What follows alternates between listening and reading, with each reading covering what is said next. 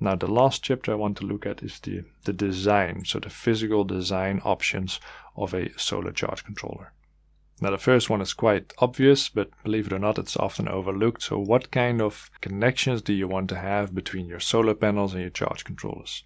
Do you want to have the MC4 connectors or just the bare threaded connections? Please keep this in mind when you're selecting yours, because it can be quite annoying if you get the one that has the threaded connections and all your wires from your solar panels come with MC4 connectors. I've seen it happen. The second one is the type of interface, user interface that you want to have. So do you want to have a display? Do you want to have the one with the buttons on the side or the touchscreen display? Keep in mind that if you're placing it outside and it could become wet, that at least I find it incredibly annoying if there's water on a touchscreen display and trying to work with it. So that's one. Or do you just want to have no display and just connect with it wireless or through a cable? In my opinion, in my experience, the easier the interface is, the better for you, the easier it is for you to monitor it and the more often you'll do it. So if it has an easily readable display, if you walk past it, you just check on it, and it's much easier to manage your system and stay on top of any kind of maintenance issues. Now, the last two I want to mention is the type of cooling that you prefer. So do you want to have a system where the air can just flow through your controller, or do you want to have it completely sealed off? It's more conventional to have a box which is open and where there's a natural ventilation or there's a fan inside. But if you be in a very dusty environment or in a salty environment, you might not want all of that contamination to flow through your controller. So that's something to keep in mind as well. And the last one is whether or not the units are stackable. And I don't mean it in a physical way, but more in a communication way. So if you would want to expand your solar capacity later on, all right, let him shut up for a second. I just want to explain to you that the content of this video is copied from the complete course of energy systems. If this information is enough for you, great. If you want to learn more and if you want to get access to the complete course, then check the information in the description below. All right, you go ahead again. Would it be possible to connect a similar device and let them work together as a pair, right?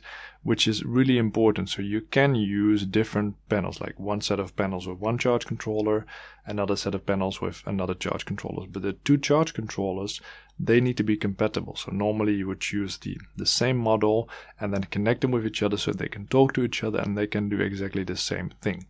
So this is quite important to consider as well if you might want to expand your system in the future. So let's go to the whiteboard and let's look at a practical example of a solar charge controller.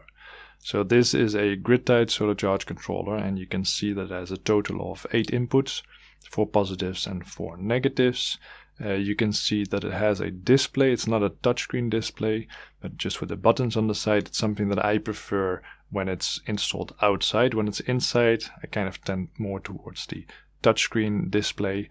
You can see that it's got a wireless connection. This one's got a very good range because it's a very strong wireless connection, which I really prefer. And it's got an open box so the air can flow through it, which in this situation is not harmful because there's no dusty or salty environment.